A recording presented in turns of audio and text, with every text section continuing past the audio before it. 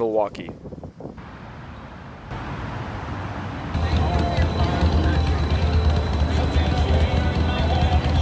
Spanning from our scenic views to the boisterous ball games, we take joy in living here. But beneath the vibrant festivals and joyous atmosphere lies a widely neglected and spiraling crisis: the opioid epidemic.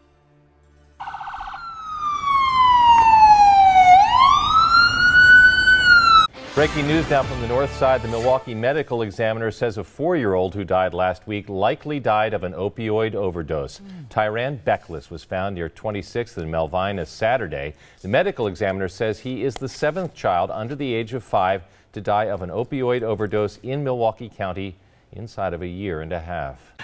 This is a serious public health threat, one of the most serious facing not just Milwaukee and Milwaukee County, but our country. Claiming lives indiscriminately, this deadly epidemic spans across race, gender, and socioeconomic status. In 2018, opioid overdoses claimed nearly 1 life every single day, and 2019 was even worse, killing more than homicides and car accidents combined. And yet, despite this crisis being the leading cause of non-natural deaths in our city, and despite living here my entire life, I was completely oblivious to this epidemic. By pure coincidence, I came across a radio talk discussing trends in the opioid epidemic. Intrigued, terrified, and confused, I took to the internet to figure out more about what was going on in our city. What I found truly shocked me. Many of these deadly drugs are not just lethal, they're legal. I had no idea where this epidemic came from, or really what an opioid even was. So let's clear that up. Opioids are a family of drugs that act on the body's opioid receptors, which are located throughout our nervous system. When an opioid binds to this receptor, the nerve cell no longer sends pain signals to the brain. Doctors discovered this a few decades ago and began prescribing opioids as painkillers following a physical trauma, for example, breaking a bone. But they didn't fully understand how these pills would affect the body over longer periods of time. I look at the article in the New England Journal of Medicine back in the late 80s, and it said, based on a short study, where they said these are not addictive. That held a lot of weight with a lot of people, and I think the drug companies took it and ran with it. There was not a lot of science behind that at all. And unfortunately, a lot of lives have been claimed as a result of that. Although initial studies concluded that opioids are not addictive, this has since been proven to be simply incorrect. In fact, opioids are incredibly addictive, physically and mentally. Opioids do not cure pain. They just mask it. And as soon as those opioids detach from their receptors, the nerves start shooting pain signals once again, at which point the only solution is to take more pills. So even the legally prescribed painkillers, for example oxycodone, are incredibly and physically addictive. So there's the people who are prescribed something, but then there's also those who experiment, teens in particular. Not only do opioids inhibit pain signals, they also stimulate the release of large amounts of dopamine, a feel-good chemical in the brain. That release of dopamine is exactly what addicts chase. Nobody said you're going to use and it's going to be fun. Nobody told me that. And it was fun. I mean, that's why I did it. Several times I was pulled out of school for being intoxicated. I think by the time I was a junior, my junior summer year was the first time I experimented with needles. But over time, more opioid receptors are created and less dopamine is released, and suddenly it's not about getting high, it's about getting by.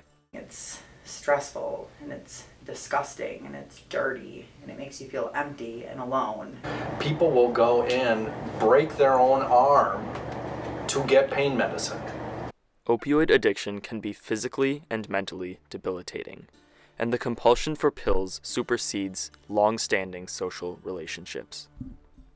One of the things with addiction is to isolate and to compartmentalize things. I'm going to tell my doctor this, and then I'm going to tell my therapist this, and then I'm going to tell my family this, and nobody can know the whole story. Because they have a brain disease. So it takes time, and everybody's different as to when they say, I surrender. My way of living and thinking is not working. Addiction alters the chemistry of the brain, convoluting reality and obscuring rational decisions. At this point, we have a nationwide crisis on our hands, and Milwaukee is no exception to the trends. Opioids are ravaging our city. So the most important question that remains is, how can I help? You have to meet people where they're at. With this very goal, Community Medical Services opened its doors in 2019 as Wisconsin's first 24/7 opioid treatment center. People who overdose have a 92% chance that they're going to overdose again within 2 weeks. So we really want to get people when they realize that they need help and get them started in treatment. And a lot of people right after they overdose are scared, and they're thinking, and they're like, I'm willing to make a change. But in a few hours they're going to be throwing up again and having diarrhea and feeling horrible, and then they're like, well, I just need not to be sick. If we can catch them in that time period, we can put them in a position where they can be successful. But even if an addict agrees to try treatment, getting clean is far from easy. The physical toll of addiction causes painful withdrawals, and after months or even years of opioid addiction, getting clean requires reworking the entire neurobiology of an addict. So no, it's not just a matter of willpower or choosing not to use. It is a long and multi-layered journey, one that is nearly impossible without help, guidance, and support. Being addicted is not your fault. It's nothing to be ashamed of. Quitting, not continuing to try, that's where you fall short. They feel the stigma associated with it, and I think breaking down those barriers and embracing and reaching out to people in recovery and talking with them and realizing it could be anybody. They need to have a better life to go to. They need to have a relationship, and a lot of that comes from encouraging and positive comments. By walking along with someone and not judging them, but rather encouraging them, people do a lot better. You should just be their friend.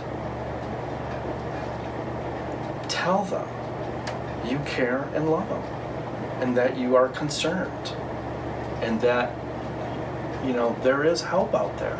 Kindness, I think, and compassion are underrated.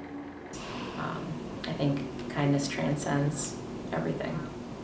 If you or a loved one are suffering from opioid misuse disorder, understand that you are not alone.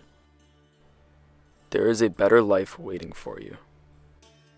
The opioid epidemic is a multifaceted and life-threatening crisis, and it will not just work itself out. But through deliberate efforts at consciousness, compassion, and community, we can and we will get past this. So take a moment to think back to the scenic landscapes and the boisterous ball games.